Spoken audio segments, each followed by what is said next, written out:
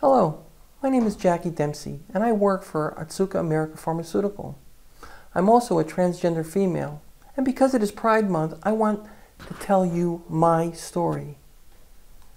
First, I want to try and explain what being transgender is like for me, and my transition journey to live an authentic life both personally and professionally. As I said, I am a transgender woman, which means I was born physically male, but my brain developed and is wired to feel and act female. I do not have a conscious memory, but I must have tried to express these feelings early, because by the time I was 5 years old, I was extremely self-conscious of these feelings and terrified of expressing anything that might be seen as feminine. I spent my childhood and most of my adult life hiding these feelings. For people in my generation, this means a life of loneliness, fear, isolation, resentment, anger, self-hatred, trying to prove to the world you were what they expected you to be. In the 60s, 70s, and 80s, there was no internet, no counselors, no references, no information of any kind. Totally alone with your own feelings and thoughts, terrified that someone would find out, let alone ever trying to tell someone. My entire life was spent trying to understand these feelings, eventually learning that it had a name, trying to deal with it in my day-to-day life, running away, becoming hyper-masculine, doing anything to prove I was a man, exercising, lifting weights, playing rugby, hiding. I had confided in my wife early in our relationship, and she tried to understand, but there was no way that we could allow this to be part of our lives. There was no way to address this, and I was forced to find a way to ignore and hide it from everyone. Over the next 25 years, I tried to live a normal life, having kids, a job, a house, friends, and these distractions helped in many ways to bury these feelings as much as possible, but periodically it would find its way to the surface and cause problems. Over the years, I continued to look for information and ways to understand my feelings. I was able to learn that I wasn't alone. I tried to reconcile my feelings in any way I could, with diversions, but nothing helped. I experienced serious episodes of anger and desperation, becoming antisocial with friends and family. The sense of hopelessness was suffocating. It's hard to understand this, but over 40% of our community have either committed or tried to commit suicide. That's the highest percentage of any social group anywhere.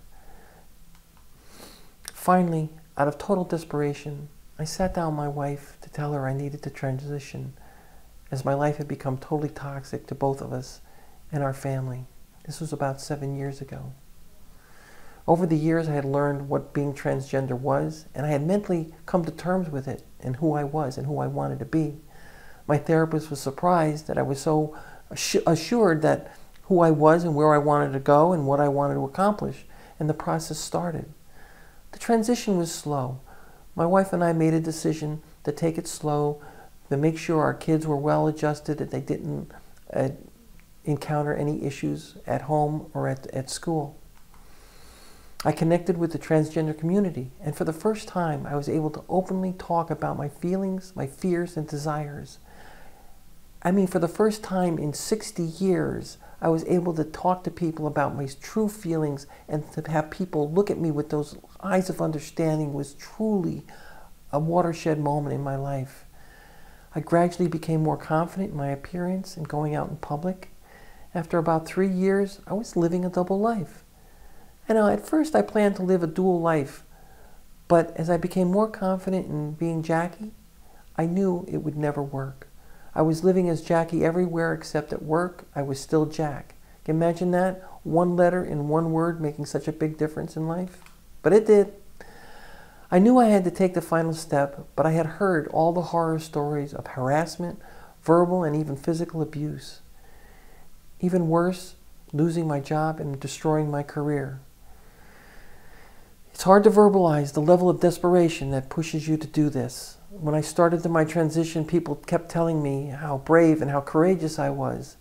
And it wasn't bravery, it wasn't courage, it was desperation. I knew that Otsuka had a strong policy of tolerance and acceptance, which gave me the confidence that I could professionally survive. But corporate tolerance is one thing, but how well my coworkers react. People can be forced to continue to work with you, but what about your actual relationships? Would I be minimized? Many individuals in my position want to transition to their desired gender, and then they just want to start a new life. They want to make as few waves as possible, telling only the people that need to know, and once transitioned, leaving their old life behind. Unfortunately, I did not have that option. I knew and worked with everyone from our president to our facilities workers. So when I transitioned, it would be noticed.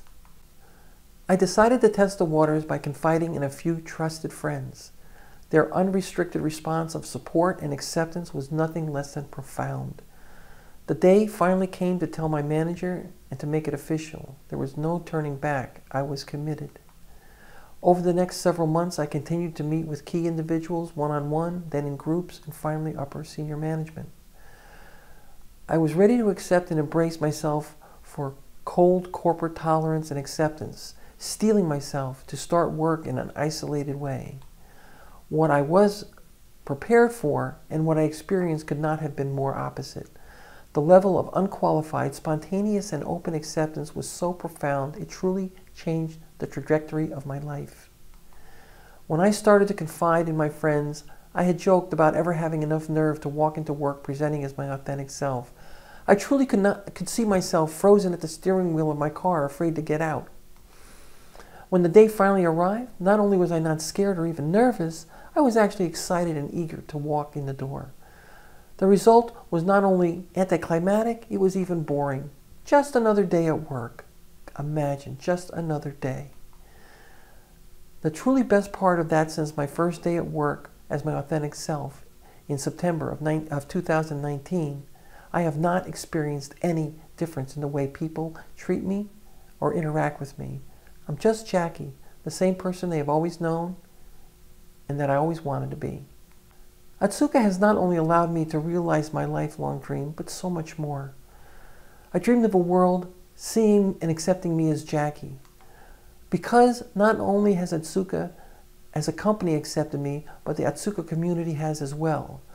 They have allowed me to be comfortable in my own skin as an individual, whether that is male, female, or transgender.